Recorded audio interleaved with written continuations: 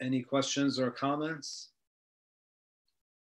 So in the verse where it's talking about Prophet Adam having the spirit being blown into him and Bibi Maryam having the spirit being blown into her, what is the difference between those two verses? Because in one verse it's referring to Prophet Adam's creation, like the person itself who's being created effectively is having the spirit blown into them, and in the other it's the child. So that is the exact difference with Adam. The ruh that was blown into him gave him life, whereas the ruh that was blown into Maryam gave life to that child that will grow in within her. So the ruh that was breathed into Adam gave Adam life. So he was just a physical entity, and now he's a living entity. With Maryam, the ruh that was blown into her was not to give her life, she's already alive, but it's to infuse life in her womb. It's to create that conception, to give life to Isa alayhi salam. Now, normally, for life to be created inside a human being, inside a woman, there has to be the zygote, the union between the sperm and the egg. This happened through the agency of the ruh. So is the linguistically in those two verses of the Quran, is there any difference that would kind of imply that a different person is being targeted? So let me look at the ayah. فَنَفَخْنَا فِيهَا. No, it's the same. فَنَفَخْنَا فِيهَا. And if you look at, so Allah says we breathed into her our spirit. And if you look at the verse about Adam, Allah subhanahu wa ta'ala says, وَنَفَخْتُ فِيهِ. So in both cases, the spirit was blown into them. Now, when we say blown into them, again, the ruh is not a physical thing. So, but the language is pretty much exactly the same. That the spirit was breathed into him, into Adam, it gave him life, and it was breathed into Maryam, and it created this additional life within her, which is the life of Isa as a fetus. But there's no linguistic clue that would make that distinction. Thank you. Alaykum as-salam wa rahmatullah. You gave the reference of Imam Sadiq alayhi salam about the ruh and its analogy. Yeah. Comparing it with wind. That's how smooth and easy flowing it is. And in Surah Al-Anbya, ayat 83, Allah subhanahu wa ta'ala says, فَلَوْلَا إِذَا بَلَغَتِ الْحُلْقُومِ وَأَنْتُمْ حِينَئِذٍ تَنْظُرُونَ. So when it reaches the throat of the dying person, and at that moment you're looking on, and we are nearer to him than you are, though you do not perceive, then why do you not, if you are not, restore it, if you are truthful? Mm-hmm. So what is the explanation of this ayat? What is it that which gets stuck in the throat? And then people around that dying person, watching that person helplessly, and then Allah says that, why don't you bring back that if you are truthful? So if a ruh is so, it's like wind and it flows easily, and it moves easily. So what is this? Can you please explain? So you're referring to ayah number 83. فَلَوْلَا إِذَا بَلَغَتِ الْحُلْقُومِ.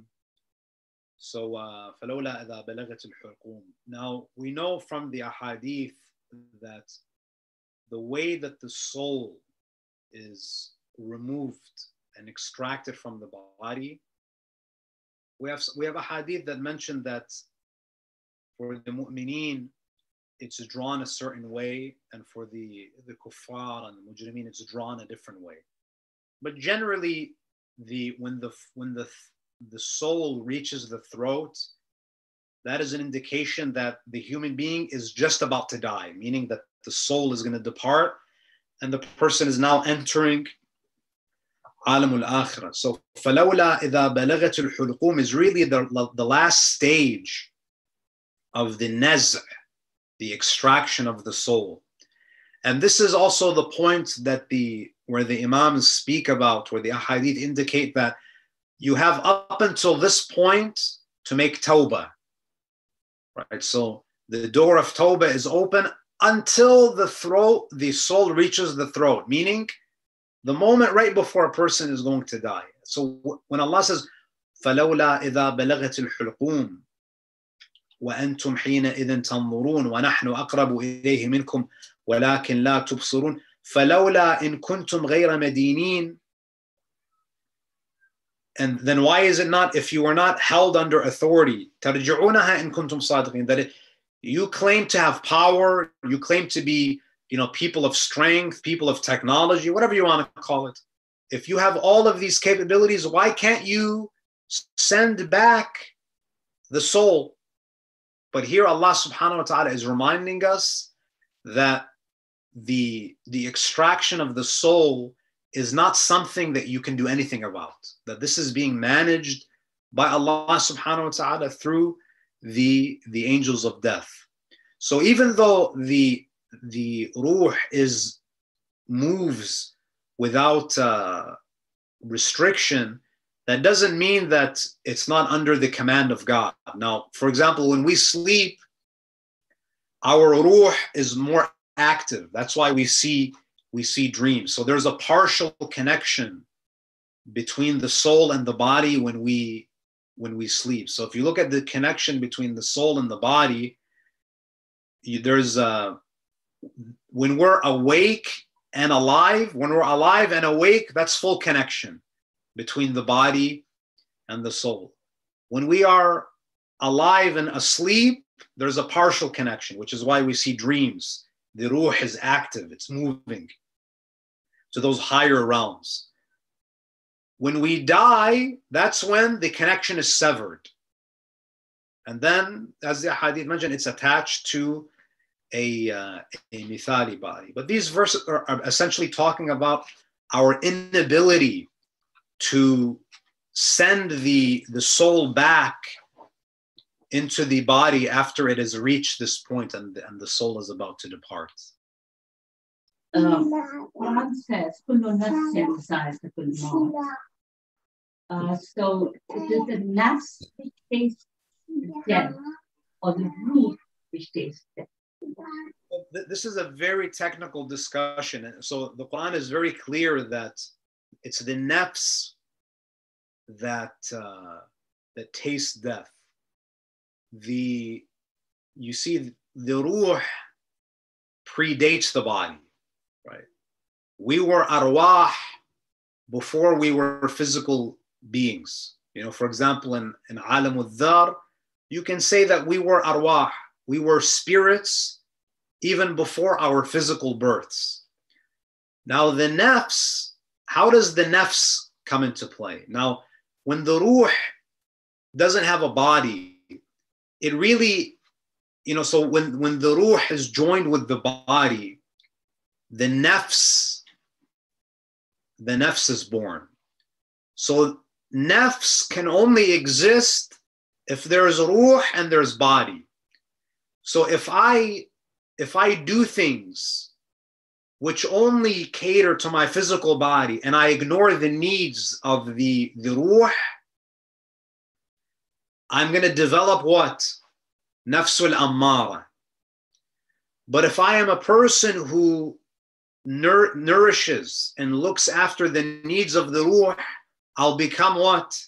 Nafsul mutma'inna. So the nafs is essentially born out of the interaction between the ruh and the body. And this is something that needs an entire lecture in and of its own. But yeah, so the the nafs comes into existence through the body, and then when it develops its own identity, it separates. So the nafs needs the body initially, but then with death it becomes independent from the body, and then it becomes attached to a lighter body, which is called the mithali body. So that's in a nutshell. So the ruh doesn't taste death because it pre-existed the physical body, and it never needed the physical body, whereas the nafs needed it and it was dependent on it, and now it is transitioning to another phase of its existence whereby it doesn't need the body anymore. So it has to taste that the separation from this heavy physical body, and then it goes to the mithali body in alam al-barzakh. One more question. Sorry, Sheikh, when after the burial, the first night, when the body is brought back to life for interrogation by the two angels, Munkar and Nakir, is it the nafs or the ruh which joins the body, or both? Now, when we say that it joins the body, of course, we're not talking about the physical body. It's this is a misconception to think that the person is physically revived in their grave. What it means is that it's the mithali body that it joins with. So it's the nafs that is joined with the mithali body.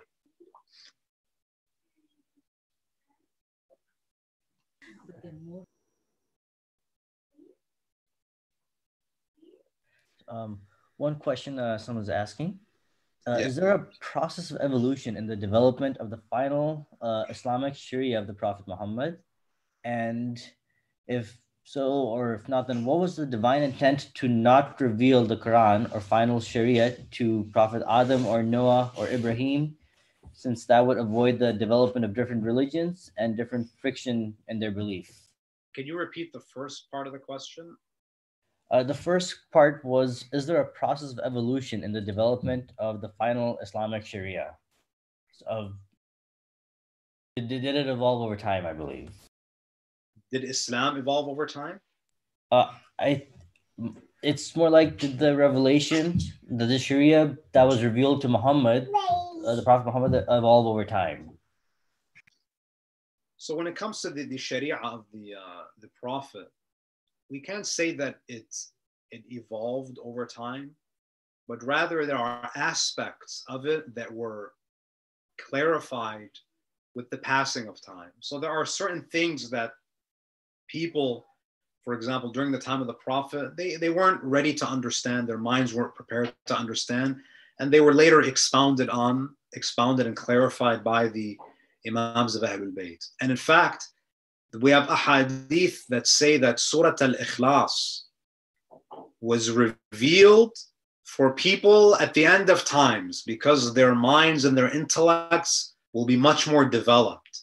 So there are things that will be uncovered about the Quran that are concealed from us today, and that will happen as humanity matures and as we become more refined in our understanding. So from that aspect, there's an evolution in the way that we understand the Quran. It's not that the religion itself is changing. Now, as for the question about why didn't God just reveal one religion to Adam, it goes back to the comment that I made that the human being. So just as the human being develops, humanity also goes through stages of development. And during the time of Adam alayhi salam, because human life was relatively primitive and there were only a handful of people in existence at the time, there was no need for a comprehensive code of conduct. So as humanity develops, the Sharia becomes more sophisticated and it becomes more involved. So for example, if you look at Adam, other than, the belief in the oneness of God and some, moral directives, there wasn't this elaborate code of conduct that governs human interaction because it was not needed. There were only a handful of people. There was no penal code, for example. So these laws later on developed as the population grew and as new issues and new problems started to surface. So it would have been unjust for God to reveal something so sophisticated to a people who were very primitive in their understanding. Now, Adam, of course, is a prophet, but the others, it would have been unneeded. It would have been unnecessary for Allah subhanahu wa ta'ala to reveal something that's so involved and intricate and nuanced to a society that was really very primitive. Thank you. And another question, did Bibi Maryam have any other children? So we don't know. We have no narrations that confirm that she even got married. It's very possible that she lived the life of complete celibacy. Now I know that contradicts the biblical accounts, but we have no narrations or a hadith from the Ahlul Bayt that mention that she even got married, let alone have children. But the only child that she had through miraculous conception was Isa alayhi salam, that we know of course.